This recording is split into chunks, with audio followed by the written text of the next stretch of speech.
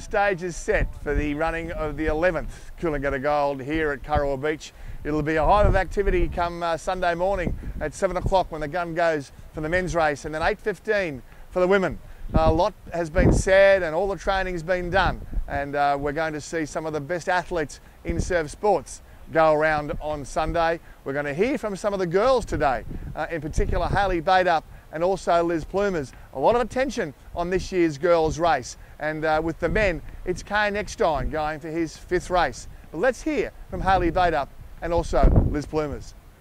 This year's Coolangatta Gold I'm really looking forward to actually. The previous years I've sort of just done the race because it's been there to do and it's something to train for in the off season. So this year I've really put in the effort and the time, and all the training sessions have been 100%. So feeling good, and hopefully everything sort of comes together in the race. It would definitely be nice to be standing on the top of the podium at the end of the day, but there's so many factors involved and things that can go wrong and things that can go right. So depending on what the wind's doing and the tactics of the other girls, hopefully my race plan comes together in the end.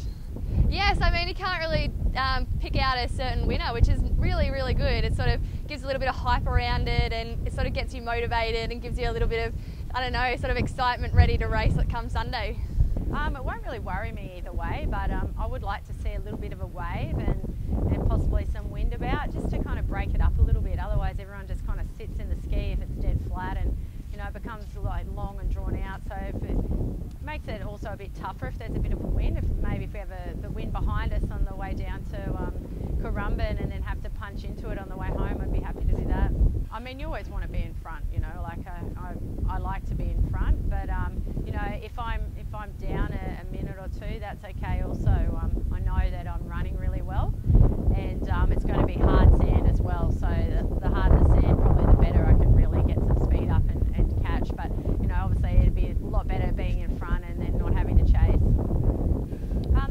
The last 7.5 Ks, I probably break it down to surf clubs and just like try to work to each surf club instead of like just looking at the point where I have to finish. Yeah, I just kind of break it down that way. And you know, 2 years ago, I knew I was catching her pretty quickly, and you know, then I caught Elizabeth, and you know, so I was catching, and so that was mainly what I was thinking the whole time. And just like I kind of built into it, and then just worked pretty hard. There's a lot of really good girls in there, and you know, we all talk about me and Elizabeth and Courtney, but you can't rule any of the other girls out. You know, there's some really good athletes in there, and you never know. So there you have it, the final word on this year's Coolangatta Gold. The stage is set for a tremendous day on Sunday, and we look forward to some great results from not just the elite athletes, but all those competitors who will line up in all the various categories in the 2011 Coolangatta Gold.